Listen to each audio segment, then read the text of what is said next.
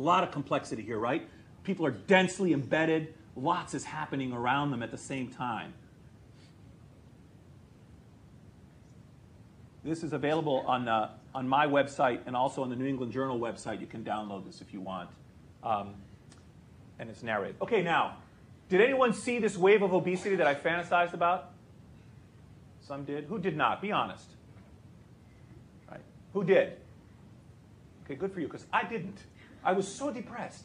You know, we had spat blood to do this project, to get the money from the government to do it. It took years of persuading the study section. And it took years to collect the data and another year to analyze the data and then make the damn animation work. It was so hard. And I'm sitting there with James Fowler, and we're looking at this thing, and I'm so excited, and then I'm so depressed. And then it got me to thinking, why? Why did we not see the little pattern that I described? Any ideas? Because obesity is not a unicentric epidemic. It's a multicentric epidemic. The proper analogy is not dropping a single pebble in the pond. It's throwing a whole handful of pebbles in the pond, which creates this choppy surface, which makes it difficult to discern what's going on. But it does not mean that a single pebble doesn't create the ripples. It just means you can't see them. So you have to still use these kind of mathematical tools, these other ways of getting the pattern out of this kind of complexity, which is in fact one of the things that we're endeavoring to do. So the next step, having done this kind of broad brush kind of look or portrayal of this network, was to use sort of more conventional statistical techniques. And now I'm just going to use so-called panel regression models, sort of ways of studying repeated measures in individuals across time. And what we did is we're going to look at how my weight gain depends upon the weight gain of individuals to whom I'm connected. And we're going to control for my prior weight status, my alter's prior weight status, my alter's current weight status, and my alter's and my education and age and sex and a whole bunch of other stuff. And what we're really interested in right now is the association between my alter's weight gain and my weight gain. We're interested in, if my alter gains weight, do I gain weight? Everyone with me? OK. And then we're going to do this in a stratified way, looking at different kinds of relationships. When my alter is my sister, when my alter is my brother, when my alter is my friend, when my alter is my neighbor, and so forth and so on. And in addition, we're going to do another very sneaky thing. OK, so if I have a friend, there are at least 3 different kinds of ways I can have a friend. OK, I could nominate you as my friend. That would be an ego-nominated friendship. You could nominate me as your friend. That would be an alter-nominated friendship from the perspective of ego. Or we could nominate each other, okay, which would be a mutual friendship. Now, in which of those 3 kinds of circumstances would you expect her weight gain to cause my weight gain? Mutual. We're mutual friends. We're very close. What she does is going to affect me. Next, which would you expect? Ego. I esteem her, right? I nominate her as a friend. And she might. This might be like my high school experience. She had no idea who the hell I am. So she has absolutely. And so an alter-nominated friendship would be that the last one, because she thinks I'm her friend. I don't know who she is, right? So her actions have no effect on me. Now, the reason this is so important, this directionality, is critically important for a very subtle econometric reason.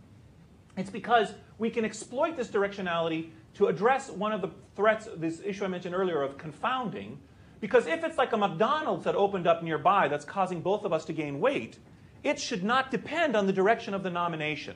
Whether I nominate her weight as my friend or she nominates me, if it were a McDonald's, it shouldn't matter. But if it isn't a McDonald's, if it's a real thing going on, the directionality should matter. So we can exploit an understanding of the sociology of the circumstance, of our basic insight into human behavior, to be able to make some causal inferences. And these ideas, taking advantage of what is known as a directed graph, the fact that the network picture can have arrows, are being exploited in the development of some new statistical methods by some econometricians in Canada and elsewhere.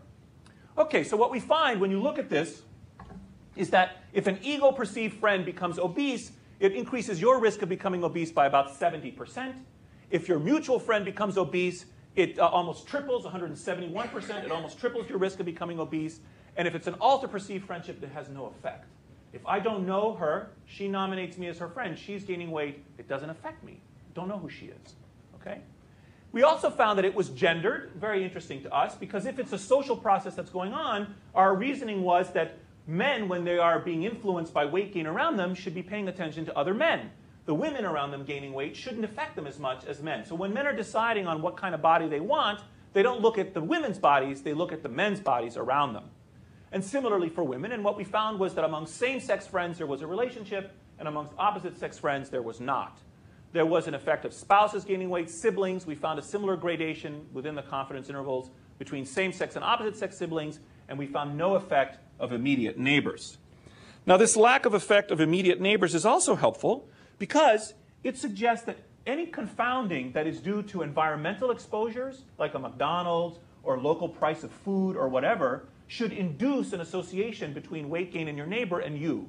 So failing to find an effect is additional evidence that what's happening here is not some kind of confounding, not something else in the air that's making us both gain weight at the same time. Okay, so we also had another finding which got a lot of attention in the media, but we went hunting for it, not because we were expecting it to play out the way we did, but rather because we were curious and struggling to get additional ways of bolstering our causal inference. And so what we wanted to do is, and it builds on the sort of neighbor idea, what we wanted to assess was, did it matter how far away the friends were or your social contacts were? So for example, if your sibling was nearby or 100 miles away or 1,000 miles away, did that modify or moderate their impact of their weight gain on you? Or if your friend was 110 or 1,000 miles away, did that affect you? And what we found, very interestingly, was that geographic, even though social distance mattered, earlier I showed you that distance within social space is very important. People that are 1, 2, 3 degrees away from you, it matters. Geographic distance did not.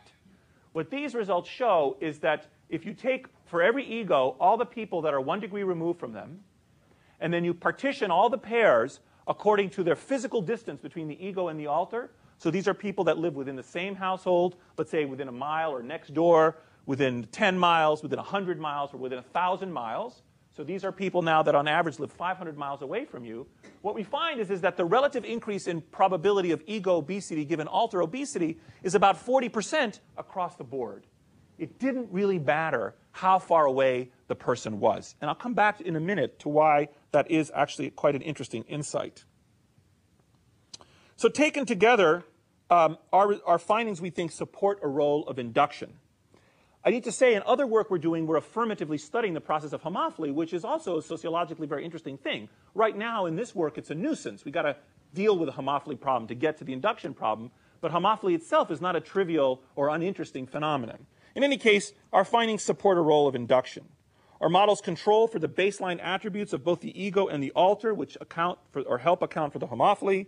Omitted variables or confounding, we think, are unlikely to be a big factor, given the directionality of the effects we observe, and given also the fact that neighbors, if they were environmentally based, we would have expected to see an association between neighbors, and also a decay with distance, which we don't see. And I should also mention that we did further analyses looking at smoking, because it's well known at the individual level that if you quit smoking, you gain weight.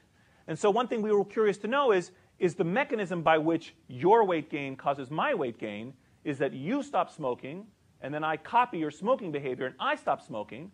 So you gain weight, and then I gain weight. But what's spreading from you to me is copying or smoking behavior.